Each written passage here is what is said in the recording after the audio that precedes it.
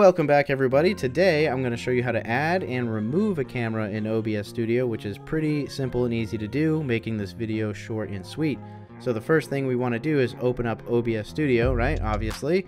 And in OBS Studio we're going to go to Sources and we're going to find this little plus button here.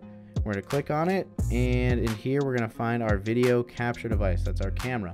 Or if we're fancy in Sources, we can right click, add video capture device. We're gonna get this pop-up box to name our camera, type in whatever you want, keep it default, whatever, and we're gonna hit OK, and boom, just like that, we have camera feed in our OBS Studio.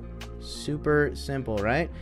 There's also going to be a pop-up box here with more settings that I'm not going to go over today, so I'm just going to say OK, and we're going to come back in our window and we can resize it if we'd like to, just by grabbing one of these squares, and we can click in the middle and drag it around. I kind of like my video feed off to the side like so, and that's it. So we're going to do the same process but in reverse to remove it. Again, super easy.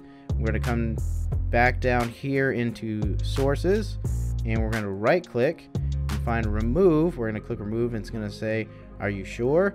I'm sure. Yes, and just like that, it's gone. So that's it, guys. It's super easy. Drop me a like if you found this video helpful, and let me know in the comments if there are other how-to videos you'd like to see.